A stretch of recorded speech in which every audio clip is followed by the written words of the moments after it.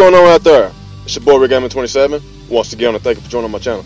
Oh yes, this morning I made a video about my Nintendo Direct reaction, and I didn't realize how noisy my background music was, so I am going to redo it right now.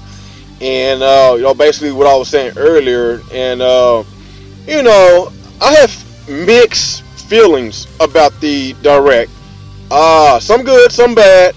But overall, I was not impressed, and don't take it the wrong way. No, they got some good. They show some good stuff. With the new 3DS that's coming out next month, and I am planning on getting the new 3DS, but I'm not gonna get it whenever it first released, because around that time I'm supposed to be buying me a PS4, and as far as Wii U goes, the games that they showed during the Direct yesterday just wasn't very many, and there's an exclusive to the Wii U called Project Treasure, supposed to be I guess developed by Bandai Namco, whatever, and it's supposed to be a free-to-play game, and we don't know exactly what the game is about, so they're gonna give us more details about that later on. I don't know when, and with the new 3DS games, there's a couple of games that appeals to me. I will get, the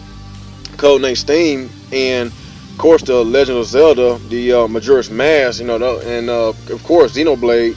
I might get Xenoblade on the new 3DS one day. I'm not sure, because I already own the Wii version, but that's a toss-up. But I am guaranteed going to get the Majora's Mask, and I'm going to get the Codename Steam.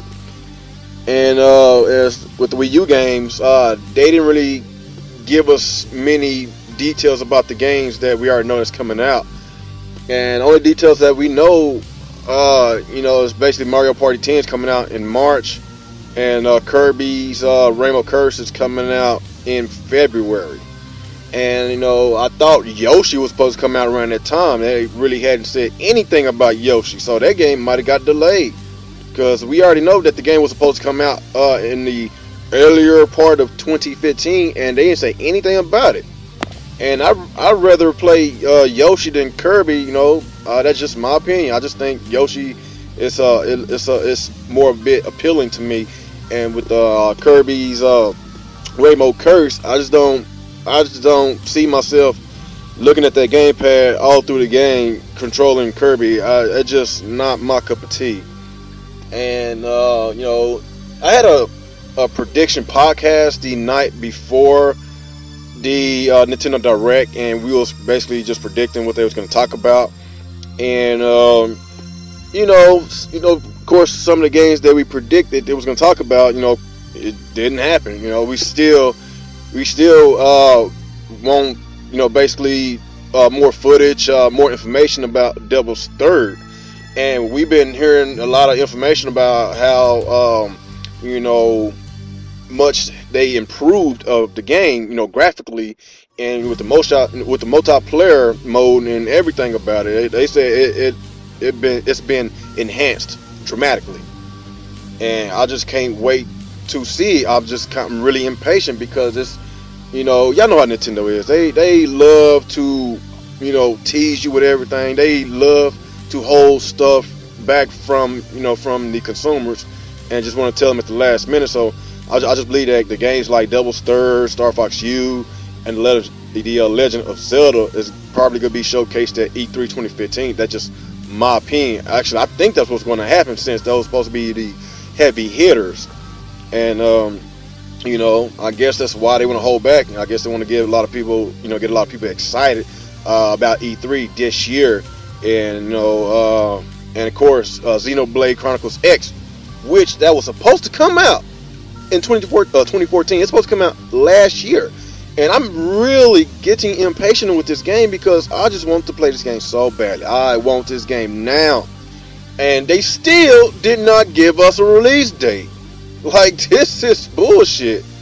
And I'm just, oh my god, that game looks just absolutely stunning. The graphics look beautiful. The exploration, it just, that world is humongous. That is a beautiful big ass world, and I'm just so hyped about this game. But they still won't give us a release date about the game. So that's one knock on Nintendo, that we just keep getting teased with these Xenoblade Chronicles X footage.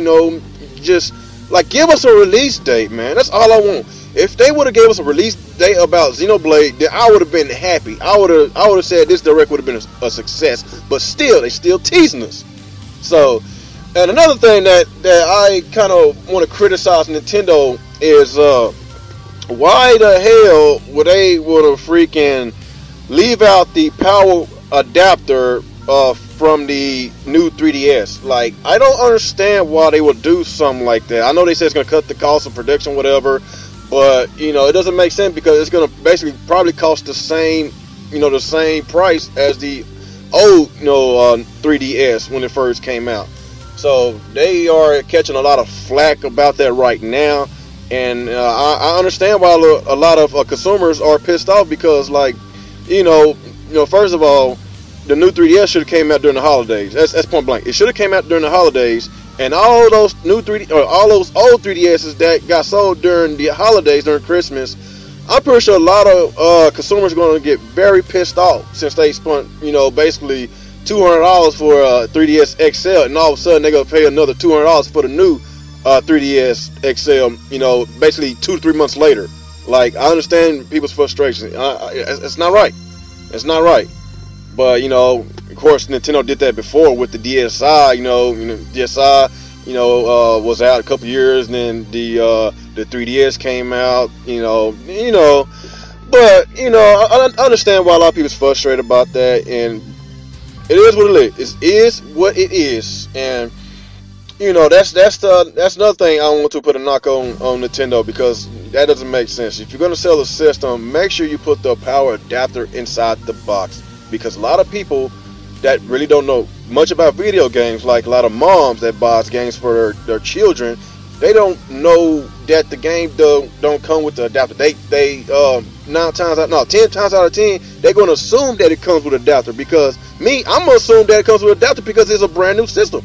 It's just like the Wii U, it's just like the Wii U, they sell it in the Wii U's without the freaking adapters. Like, how much that don't even make sense at all. It don't make sense. So it's a stupid move by Nintendo, and I really wish they would go back on that word and basically, apologize to all the consumers and be like, what, we're going to go ahead and enforce it. We're going to go ahead and put the power adapters inside the box of the new 3DSs, because we don't want to catch more flack. But right now they are catching a lot of flack, and honestly, it's not a big deal. That's the power adapter's not coming with the new 3DS, because it's cheap. I can go down the street and go to one of these little the electronic stores and get a used adapter for maybe $5 to $10. But it's the principle. It's the principle that they will, basically leave that out. But it is what it is, and like I said, I just wish that they would have gave us more information about Star Fox, about The Legend of Zelda, about Xenoblade Chronicles X, and basically I thought they was going to give us some kind of unannounced Wii U game, because we need more video games. Some people don't agree with me. They're going to disagree, because they like, 2015 is, we got plenty of games. We got plenty of games, like, I understand that we got plenty of games, but what about the games for the future? What about the games for the future? You got Sony's and Microsoft exclusives that's coming out pretty soon, and on top of that, they're getting the third-party games. That's what I'm saying. Nintendo has to counter the third party and put out more games. I'm not saying put out the same amount of games as third party given Microsoft and the Sony system. Just try to compete. I understand one game a month, that's not bad. It's not bad. But if you own the Xbox One and the PlayStation 4, they're gonna be getting a lot more games than one a month. I'll tell you that straight up. But I'm just saying, man. I could have sworn they was gonna give us the Hyrule Warrior treatment and just show us some kind of unannounced game or do a collaboration. Actually, they did say they was working with numerous of third parties, companies, and we gonna get more collaboration games. And I guess we have to stay tuned and find out what it is.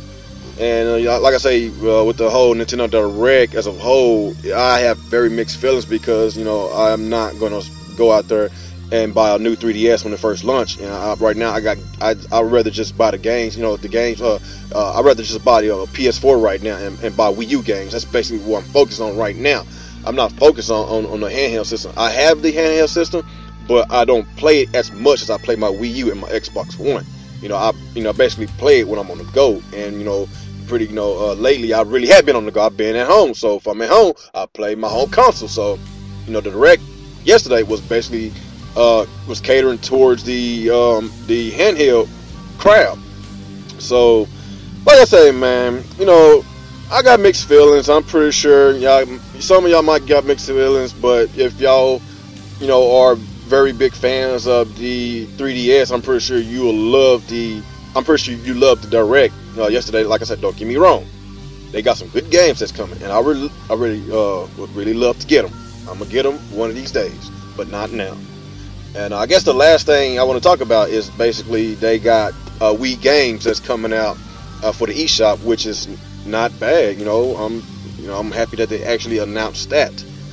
Basically get Super Mario Galaxy 2 for $10, and that's basically half price. So basically we got about a week or maybe less than a week now to get it for half price, otherwise it's going to go back up to $20. And of course you got Super Punch Out, which I never played during the Wii generation, so I'm gonna pick that up whenever it comes out. Then the last game that's going to come out is the Metroid Trilogy, and I already own that, so there's no reason for me to buy it on the eShop.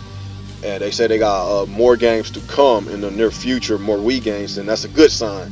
That's a good sign. I guess they want to counterattack what PlayStation is doing with the PlayStation subscription, because you get to play the old PS3 games and everything. But that's good that Nintendo is actually trying to put some Wii games on the Wii U eShop. So, like I'm saying, it's good that they're actually doing that. But Nintendo Direct is I got mixed feelings. I'm not saying I don't like it. I'm not saying I do like it. It was okay. So I'm gonna say it was okay. Was I disappointed to a certain extent? Yes, I was disappointed. But anyway, guys, that's all I wanted to share with y'all right now. I just want to basically give y'all my little reaction about the Nintendo Direct. And tomorrow I will be hosting the podcast about the Nintendo Direct, and I basically want to get everybody's reactions about it. And y'all just let me know how y'all feel about it, about the whole entire Direct yourselves, because I've been hearing and reading all the comments all over YouTube. A lot of people said they like it, and a lot of people said they don't like it. So y'all let me know how y'all feel about it. Like, comment, subscribe, and once again, it's your boy Rick Gamer 27, and y'all have a good day.